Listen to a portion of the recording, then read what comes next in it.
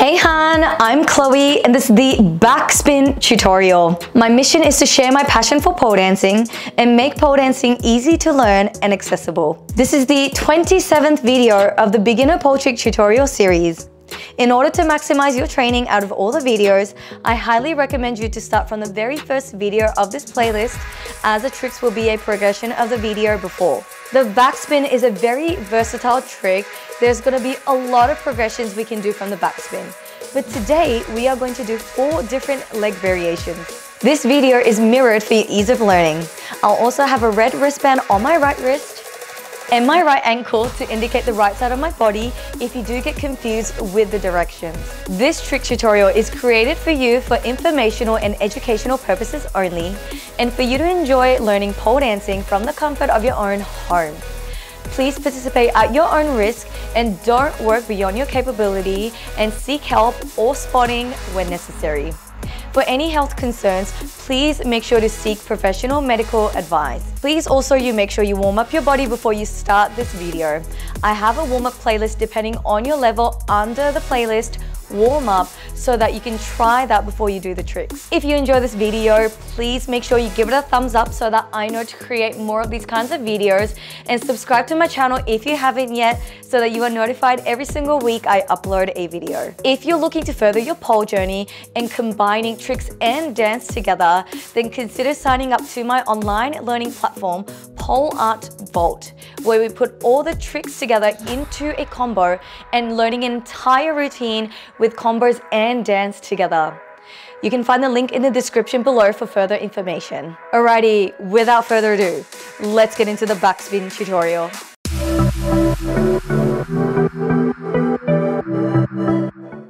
Radio.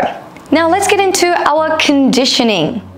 For our conditioning today, we are going to really work on our top arm pull, because this is quite shoulder heavy. So we are going to start off with doing our downward dogs, and we are also doing our shoulder rotation exercises. So let's start off with our first one. So you can just sit down or stand up, or whatever you want to, because we are going to just work on our arms. So what you're gonna do is you're gonna stand nice and tall or sit nice and tall. You're gonna start rotating your palm up, rotate it down so that your thumb is facing in, and then you're gonna rotate your hand all the way out. Now when you're rotating your hand out, make sure that your thumb is facing all the way down or a little further away if you can, and then you're gonna pull your both hands up. So your aim here, if your palm is all the way straight, is that your thumb is facing all the way down into the floor, and then making sure that your arm is at shoulder height. From here, you're gonna pull it all the way back down. So you're gonna hold for 3 seconds, so rotating your thumb down, 3, 2, 1, and then rotating it down. Good, so let's try 5 both hands. So we've done 2 so far, we've got 3 more to go. All right, rotate it down, 2, 1, good. And hold it for 3, 2, 1, beautiful. All right, last one, 3, 2, 1. Well done. All right, shake your arms off if you need to. Well done. Let's get into our next one. We are going to do our downward dogs. So you are going to come onto your knees. Now, from here, you're going to place both of your hands at shoulder width. Now, from here, you're going to push your knee up, and then you're going to come into your full downward dog. Now, if you're in this position and if you feel like you feel too much in your hamstring, then you can bend your knee slightly. Now, from here, you're going to crawl your hand a little further away, and then you're going to start threading your head through the gap between your hands. Now, again, if you can extend both of your legs, that is totally fine. And you might feel that extra stretch in your hamstring, you might as well stretch your hamstring then. Otherwise, if it's too much, you can bend your knees. As long as you're threading your head through this gap and you feel that tension in your shoulder. Now make sure that you're not collapsing in your shoulder, keep your arms straight. And then think about not collapsing in your shoulder, and then so that you're not pushing all of that tension in your shoulders. Push away. And then threading your arm through this gap. You're gonna hold for 3, 2, 1, and then you can come back down. And you got 3 rounds. So you're gonna push back up, pushing your head through that gap. 3, 2, 1, coming back down. And coming back up again. 3, 2, 1, and down. All right, last one. 3, 2, 1. Beautiful. Well done. And that is conditioning done. Radio. Let us get into our backspin. Now, this is going to be a very spin pole tutorial. But you can do this on static as well. They both work. But I find that it does look kind of nicer and more graceful on a spin pole. So I am on a spin pole today. As I mentioned, we are going to go through 4 different leg variations today. So this is what a backspin looks like.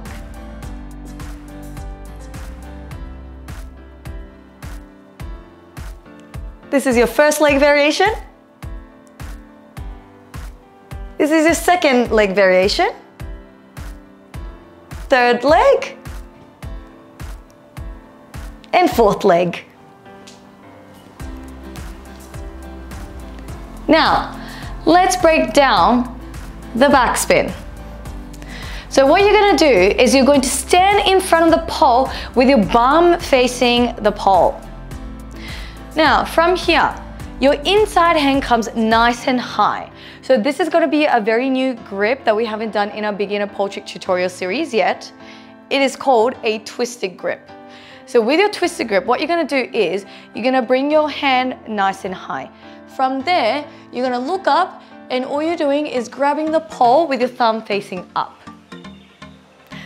Now, as I mentioned in our conditioning, the backspin is a bit of an abrasive one in your shoulders. So if you feel like your shoulder mobility isn't as good, make sure you keep working on your downward dog and all the conditioning exercise that we were doing before. Now, other one is to obviously keep working on your flexibility in your shoulders, especially if you have tight shoulders. I have a 15-minute stretch for beginner video. So if you want to watch that one, or even like the warm-up, that's going to help you open up your shoulders. So make sure you keep working on your shoulder mobility. This trick isn't going to be for everyone, especially if your shoulders are tight. Having said that, going back. So thumb facing up, and then this is your twisted grip position. Now, what's going to happen with your bottom hand is that it is going to go behind your bum. Now, once it goes behind your bum, you're gonna have your index finger pointing down, and then you're gonna grab the pole. So this is the grip that you want. Again, index finger pointing down, and then you're gonna push in your bottom arm. Now, when you are doing your backspin, making sure that you're not overwrapping your wrist behind the pole. So your wrist should be facing towards you and not overwrapping this way. So commonly what happens is you end up sort of wrapping your arm around the pole. So make sure that you're tucking your elbow towards you and then turning your wrist towards you as well. Now, coming onto your toes, top hand comes into a twisted grip, bottom hand comes into your push. Now, when you're in your backspin, make sure that you swing your inside leg forward, which is the same hand as your top hand. So same leg, same hand, top hand. You're gonna swing it forward, and then you're gonna kick it backwards, and then you're in your backspin. Now, when you're in your backspin, make sure that your bum is on the same side of the pole as your top hand. So make sure that once you swing your leg forward, keep your bum on the same side of the pole as your top hand, so that your right bum should be on the right side if your top hand is doing the right. Now, once you swing your leg forward, you're gonna kick this leg backwards, and then your inside leg swings forward, and then there's your first leg variation. Split legs. Now make sure you look over your inside shoulder and then coming out. Well done. All right, let's try it on the other side. You're gonna bring your top hand nice and high, bottom hand nice and low. Make sure you're tucking your elbow in and then index finger facing down. You're gonna swing your outside leg forward, kick it back, inside leg down, and then there you have it. There is your first leg variation. Now let's move on into our second leg variation. With our second leg variation, you are going to bring your inside knee up. So, same hand positioning, swinging your outside leg forward, and then you're gonna bring your inside knee up, looking over your inside shoulder. And coming down. Well done. All right, let's try your other side. Swinging your inside leg forward, kick it back, and bring your inside knee up. Well done. Rightio, let's try our third leg variation. Both leg stagged. So, this is very similar to like a front stag that we've done in the past, or I should say back stag because it's like a backspin, back stag. So, you want to make sure that your knee is facing both at the same angle, and then you want to make sure that your toe to knee is aligned as such. So you're creating sort of like this S shape with your legs. Now, if you haven't watched the back sag tutorial, I highly recommend you to watch the back sag tutorial before you try this one, and that's gonna help you with sort of like your leg formation. So, kicking your outside leg forward into your stag legs. Beautiful. All right, let's try it on the other side. Swinging your outside leg forward, kick it back.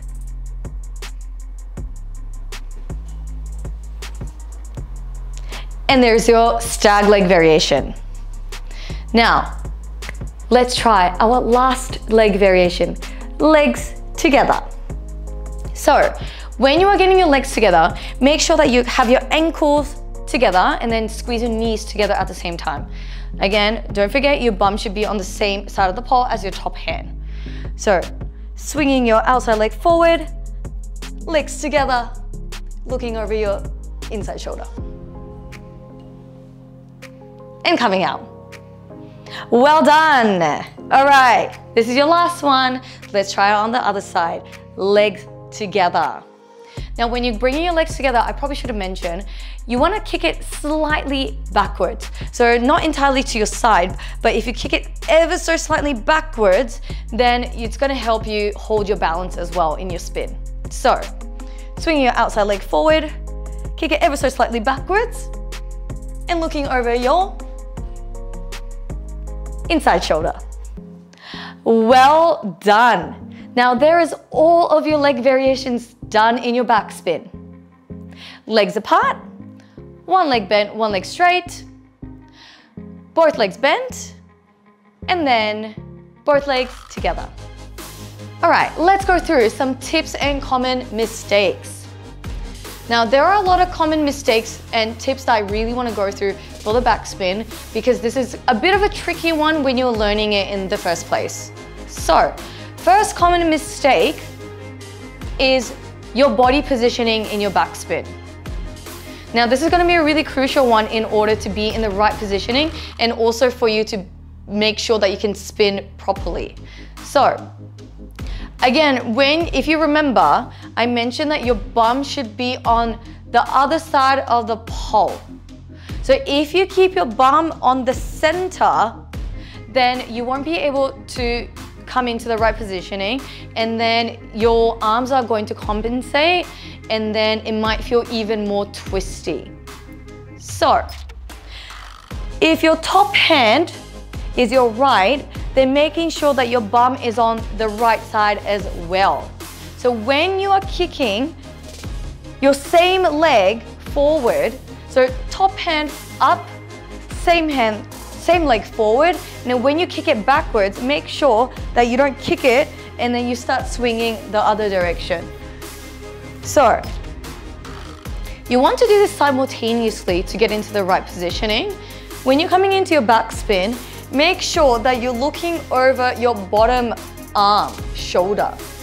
That way, this is going to allow you to get into the right positioning as well. So you want to swing your outside leg forward, keep looking over your inside shoulder, kick it backwards.